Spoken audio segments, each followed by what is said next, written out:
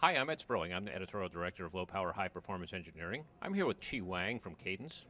So, we've heard lots and lots about all the power formats that are out there. They seem to be coming together more than they were in the past. Where are we now? This has been a major headache for a lot of companies that are working with verifying low power designs. That's a great question. And if you look at the whole power format kind of history, looking back 4 or 5 years, we do come from a long way.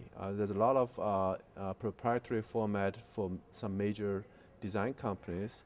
And right now what we end up is we have two major open format. One is CPF, one is UPF.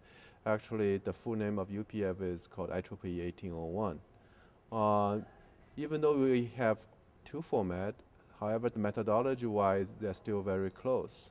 In terms, you have a sci file to describe your power intent, and that power intent can be used from RTL to GDS2. That methodology is very important. That is a kind of a breakthrough in the design methodology. And the good thing is both formats are sharing a lot of common characteristics.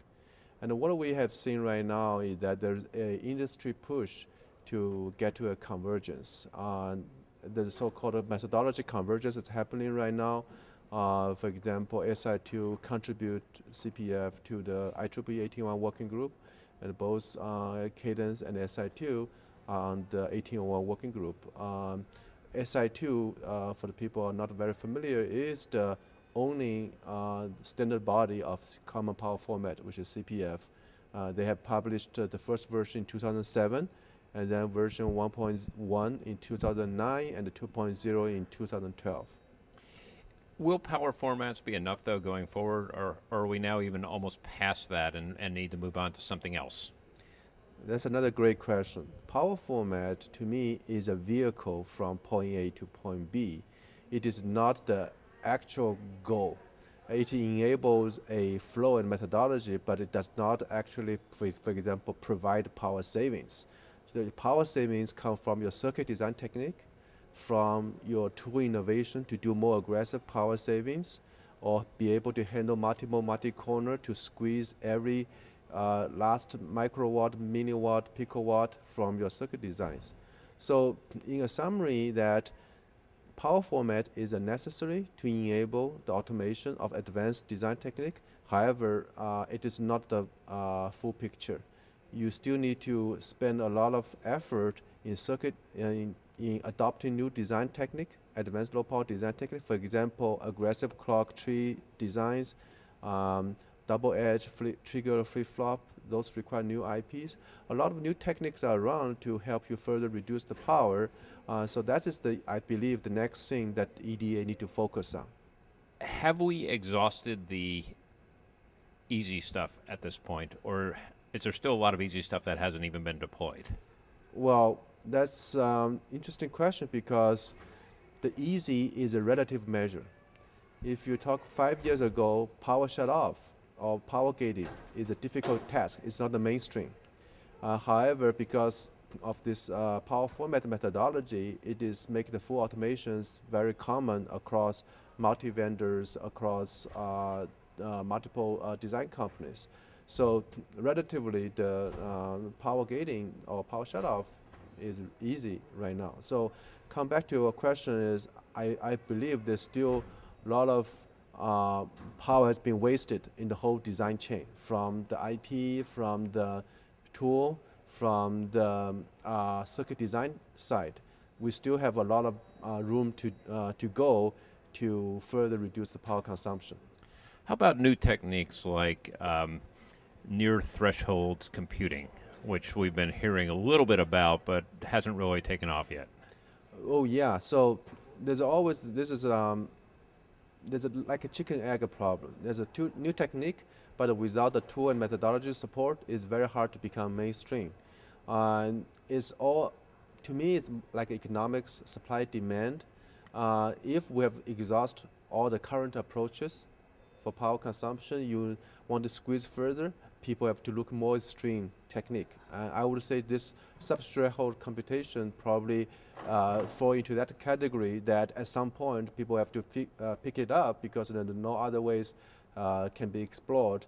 And for that ones need additional tool support in terms of, especially in the sign-off analysis, you really need to dealing with extreme corners, or multiple corners, variations, extractions, and IP designs, and all those things need to put together to enable this methodology.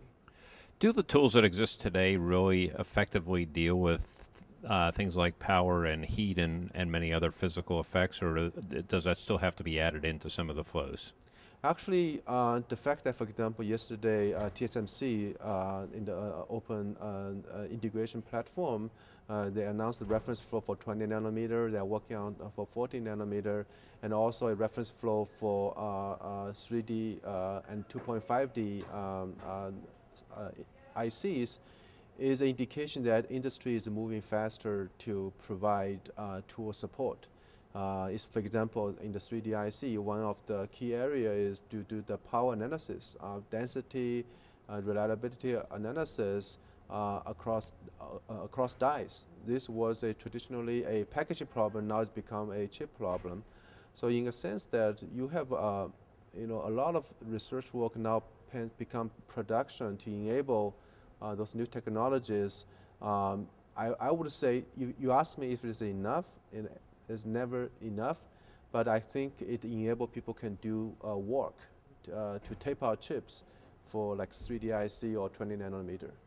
Are we getting to the point where we're confident enough when the chip comes out the door that it actually will work and will work effectively, or is that still an issue? Because we have so much complication in chips right now that, and so much in the design, that just to be able to say, okay, we've got enough coverage in multiple different aspects is very difficult to do even without thinking about power.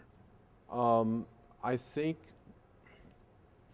it is still more work to be done. What happens if you look at what happens right now is that human beings try to divide and conquer. We kind of divide a very tough problem, like the single question is my chip working or not, divide it into different sub-problems. System verification, block verification, SoC verification, all those are good. The challenge, like you mentioned, right now, not only the IC becomes more complicated, but also the software, the firmware, the applications. So even your IC is working properly, but how it actually works accurately or properly under your system software applications is still unknown.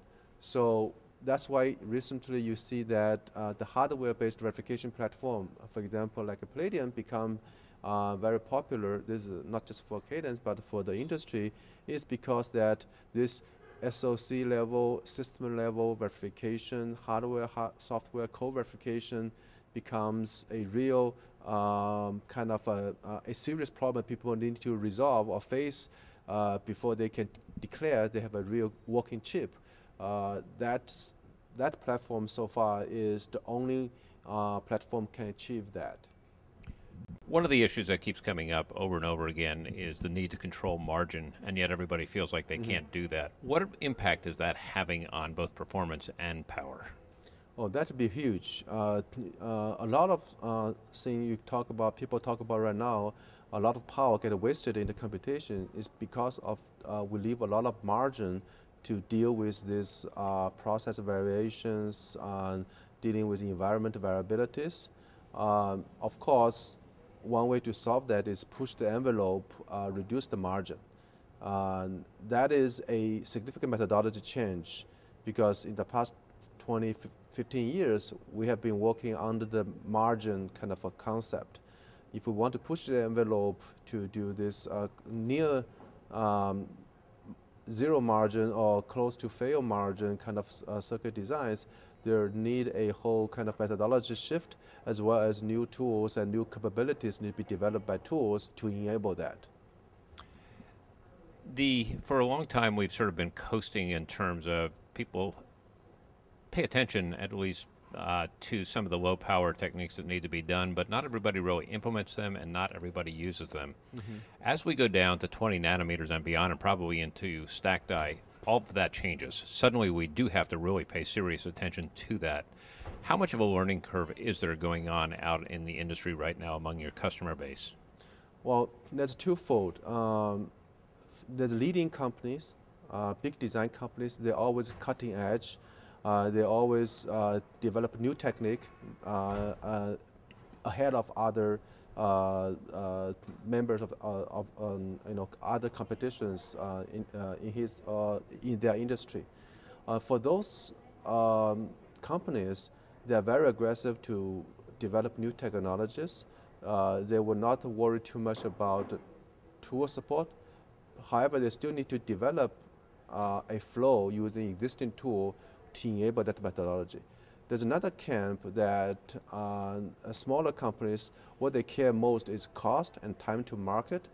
They will rely on the EDA vendors to develop tool flows to enable those methodologies and new design technique.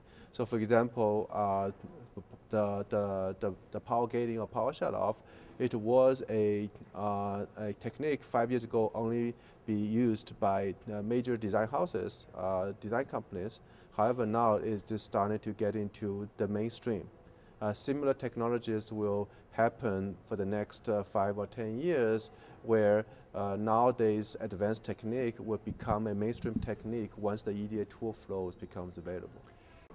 As we move into stacked die, do we still have that spread about the most advanced users still developing their own techniques and people still following? Because not everybody's going to be worried about the power issues and thermal issues and even performance if they're dealing with subsystems that may have been developed at 180 nanometers or quarter micron versus 20 nanometers.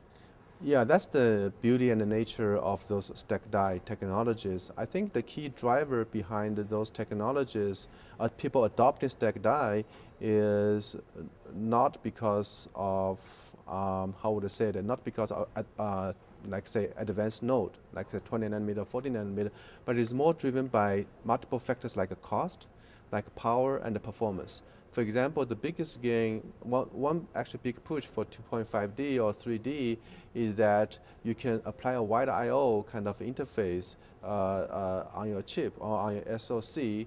That will significantly reduce the power consumption as well as sometimes even improve the performance. So in a way that this technology, stacked die technology, can save your cost, improve your power, improve your performance. That's a huge factor for design companies to win in this very competitive market space. They don't have to worry about advanced node design rules and all the costs related retooling to go to advanced node. They can leverage what they invest right now and create a very competitive product in terms of power and performance and the area to compete in their market. Chi, thank you very much for your time. Thank you.